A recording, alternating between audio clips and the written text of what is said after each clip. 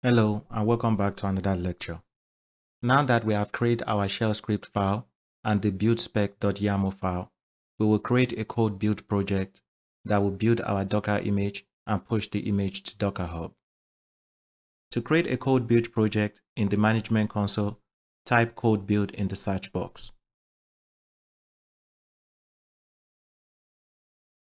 Then select code build under services.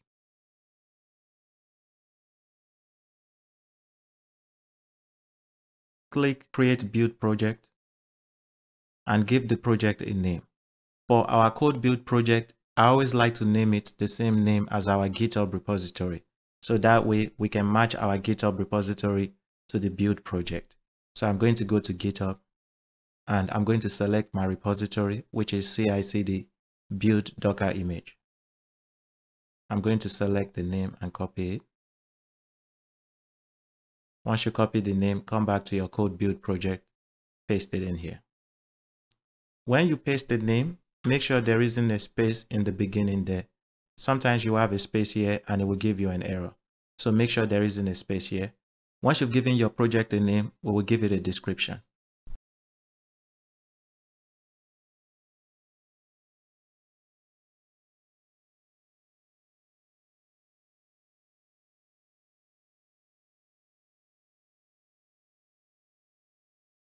For the description, I have entered build project to build Docker image and push it to Docker Hub. Once you've entered your description, scroll down. We will leave all these settings as default, scroll down. Under source, this is where you will select where your repository is located. So I'm going to select this drop down. Since our repository is in GitHub, we will select GitHub. If you've already connected your GitHub account from the previous CI/CD project we did, your GitHub account should be connected now. So all you have to do is select this option. But if you are connecting for the first time, we are going to click Connect with GitHub Personal Access Token. Then copy your token that you created in the previous lecture. This is it. I'll copy it and paste it in here. Once you paste it, click Save Token. There you go. We have successfully connected CodeBuild to our GitHub account. To see all the repository in your GitHub account, select Repository in my GitHub account. Then if you select this drop down, you will see all your repositories here. The repository we are using for this project is the CI/CD build Docker image. Select it and scroll down. We will leave these options as default. Scroll down.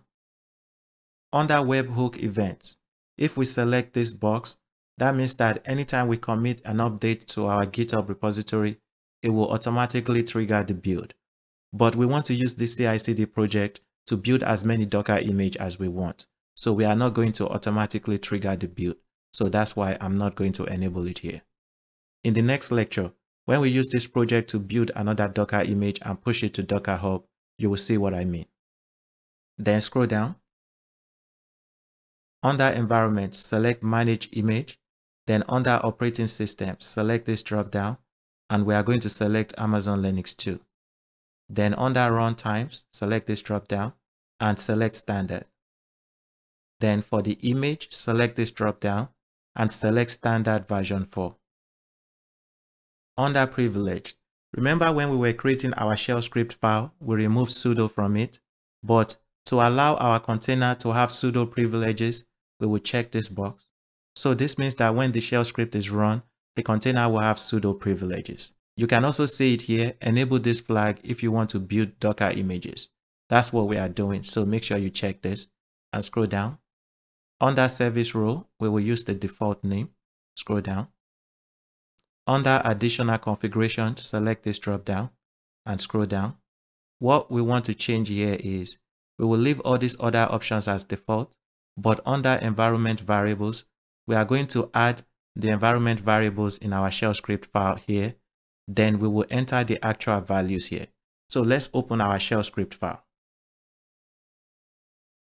In my shell script file, I'll click the build image.sh. Here we have an environment variable image tag. So I'm going to copy it. Don't copy the $sign, just the name. I'm going to copy it, and I'll go back to my CodeBuild project. I'll paste it in here. Once you've entered the environment variable, here we will enter the value. Let's go back to Visual Studio Code. Remember, for this project, I said when you create this folder, whatever name you want to tag your image, call that folder the same name. So for the value of our image tag, we will call it TechMax. So that's what I'm going to enter there.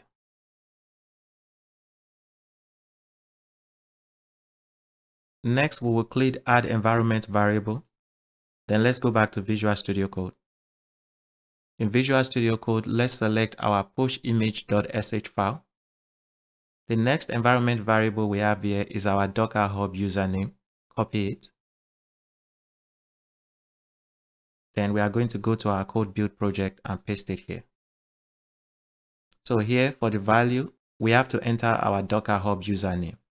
To get the username of your Docker Hub account, go to your Docker Hub account and hop here. You will see your username. So my username is AOSNote77.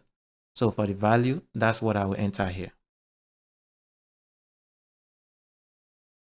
Once you've entered the username of your Docker Hub account, click Add Environment Variable.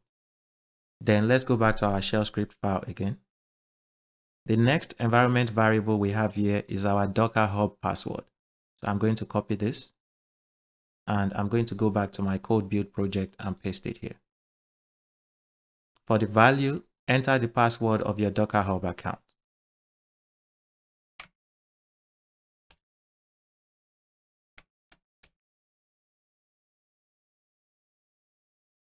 Once you've entered the password for your Docker Hub account, click Add Environment Variable again, and let's go to our shell script file.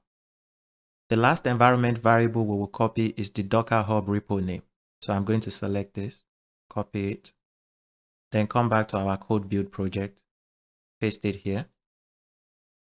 To show you where to get this value, let's go to our Docker Hub account. In your Docker Hub account, select repositories here. Then you will select the repository you want to push the image to. This is the repository. I'll select it. You can see the first part of the repository is our Docker Hub username. Then we have already accounted for that value in our environment variable. The next one we want is this value, which is our repo name. So I'm going to copy it and I'm going to go back to my CodeBuild project and paste it here. So what I mean when I was showing you is it is going to use our Docker Hub username, which we already specify here, / our Docker Hub repo name, which is this. So that's all the environment variables we are using in this project. Scroll down. Under build spec, our build spec file is located at the root of our project folder and it is called build spec. Let me show you what I mean. So our build spec file is located in the same folder as our project and we called it buildspec.yaml. When your build spec file is in the same folder as your project, this means that it is in the root of your project folder. And we also gave it the same name. So in your CodeBuild project, you don't have to change anything in here. Just select use a build spec file. This is telling CodeBuild that your build spec file is located in the root folder of your project and it is called buildspec.yml. If your build spec file is located in another folder, this is where you will specify the path to that folder and the name of your build spec file. But since our build spec is in our root directory, that is why we are selecting this option. Scroll down. We will leave all these other options as default. Scroll all the way down and click Create Build Project. It is now creating our build project and we'll give it some time to finish creating it.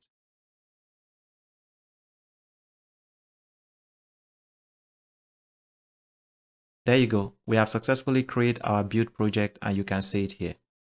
Before we start the build, if you look down here, you will see the settings of your build here. So under build history, you will see all your build history here. You have the batch history. You'll see the information here.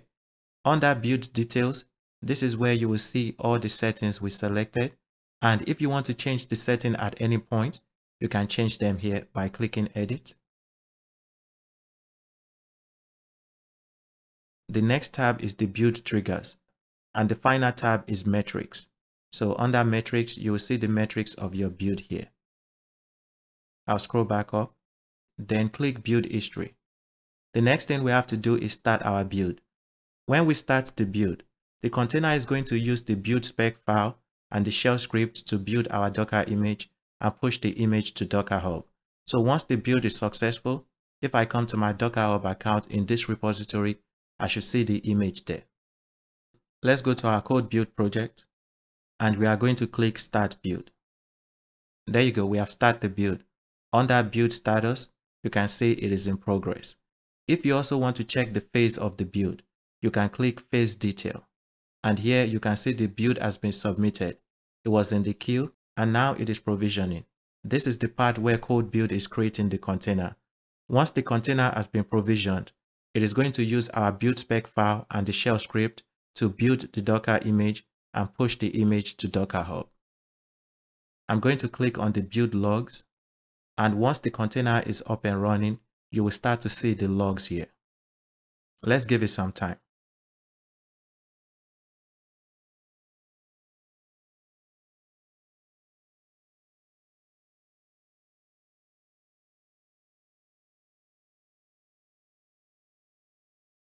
And there you go, the container has been provisioned and CodeBuild is now running the build spec file and the shell script file to build the Docker image. You can see here it has run the command to install Python. If we scroll down, it has run the command to make our shell script file executable. If we scroll down, it is running the command to build our Docker image. You can see the output here. It is building the Docker image here. If I keep scrolling down, these are all the outputs to building the Docker image. So we will scroll down.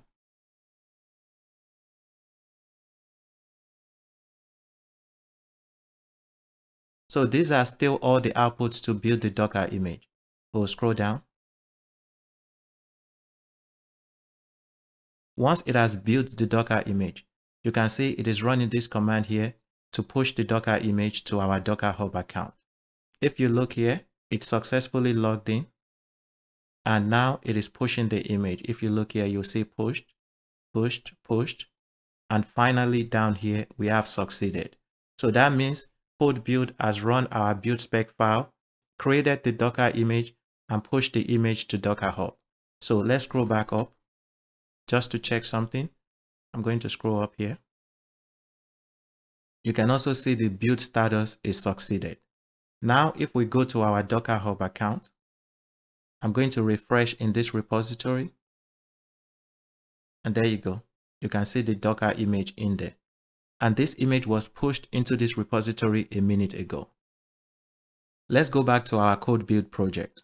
In our CodeBuild project, another thing I want to show you is if you select your CodeBuild project name here, it is going to bring you back to the directory of your CodeBuild project. For every build you run, you will see an incremental number here. For example, if we start another build, you will see another build up here. The build number will be 2. And for the status, it will tell you whether it succeeded or it failed. This is all we need to do to create a build project that will build any Docker image and push that Docker image to Docker Hub. In the next lecture, I'll show you how you can use this build project to build another Docker image. If you have any question on this lecture or there's any part you don't understand, please leave your comments below. Thank you, and I'll see you in the next lecture. Bye.